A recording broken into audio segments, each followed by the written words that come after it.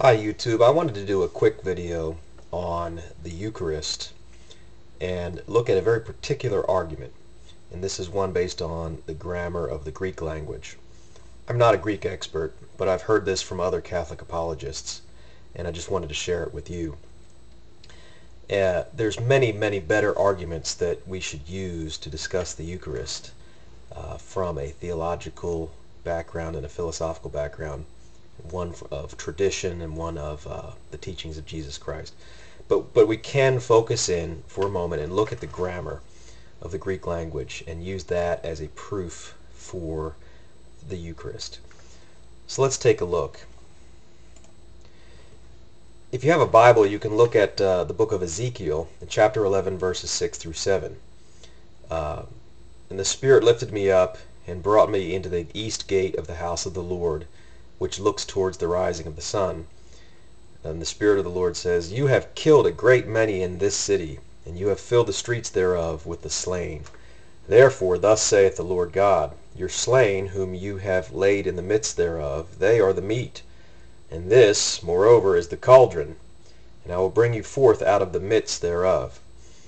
So he's using metaphorical language. He's comparing the city to a cauldron or cooking pot, and the dead people therein are like the meat in the stew.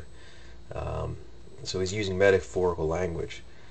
The part I want to focus in on is this yellow part. This, moreover, is the cauldron. In the Greek, it's alte de o lebes estin. Okay, again, I'm not a Greek expert, so I apologize if I'm not pronouncing that correctly, but and literally it's this, moreover, the cauldron is.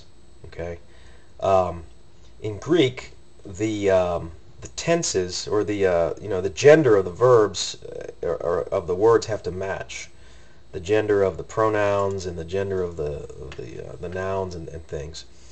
So if you're using a demonstrative pronoun like this and you're referring to a noun, those two genders have to match. So the word "this" has a gender. It could either be masculine, feminine, or neuter. And whatever it is you're demonstrating also could be masculine, neuter, or feminine.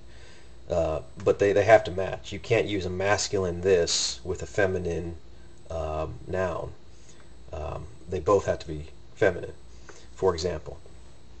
So in this example, you're using metaphorical language. So when you say "this," okay, you're really demonstrating the city. This city, moreover, is the cauldron. So the word "this," which is feminine, has to match the word "city." And here we see "city," which isn't actually in the passage, but the word "city" is polei, sort of like polis, like metropolis.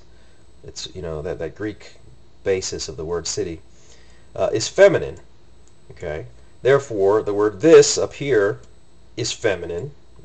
Even though the word "city" isn't really in here, it's kind of implied. This city, moreover, is the cauldron. And so feminine matches feminine. To give you another example, maybe not in the Greek language, but if I told you, there is an oak in the White House, and you were a little bit confused by that, and we were in Washington, D.C., and President Bush walks by, and I say, "This is the oak I was talking about." Let's just say I was a big fan of President Bush, and I thought he was, very stalwart or something like that.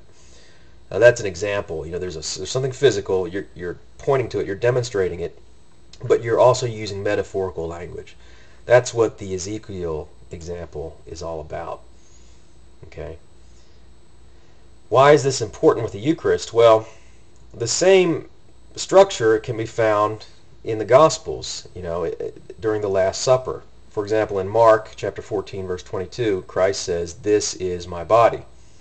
Now, the Protestants say that he was using metaphorical language. He had something physical that he was demonstrating, a piece of bread, but he was using metaphorical language. The word "bread" doesn't appear here. This is the body, but the Protestants say it's implied. This piece of bread is my body. And he's using a metaphor. He's really meaning it's like my body. Bread is arton in Greek, and it happens to be masculine. Body is soma, and it is neuter. Okay, so if the Protestants are right, then we should be able to follow the Ezekiel example. This should refer to the implied word bread, which should be right here, and therefore it should be masculine. This piece of bread, this bread is my body. The problem, though, is that the word this is neuter. Okay, neuter, of course, matches the neuter word body. So just from a grammatical standpoint, Christ had to be speaking literally. He could not be speaking metaphorically. Otherwise, he would, Mark would have recorded his word in Greek here with the masculine form of the word this. But he didn't. He used the neuter form of the word this. So it's a very focused kind of particular argument, and by no means is, does the Catholic Church base its teaching on transubstantiation on that grammatical argument. But it's an interesting argument, and if you're Protestant, I invite you to really think about that. Why did Mark use the neuter form of this? Based on the example in Ezekiel, and based on common sense, if he was demonstrating a piece of bread which is masculine, he should have used the masculine. By the way, the same argument exists in the next verse where he talks about the blood. He says, "This is my blood." The exact same argument. The word "this" he uses as neuter. The word "blood" is neuter. But the word "wine" is masculine. So in both cases, there is a grammatical problem for the Protestant exegesis and their whole theology, really. So that's all I wanted to go over, and may God bless us all in the name of the Father, and of the Son, and of the Holy Ghost. Amen.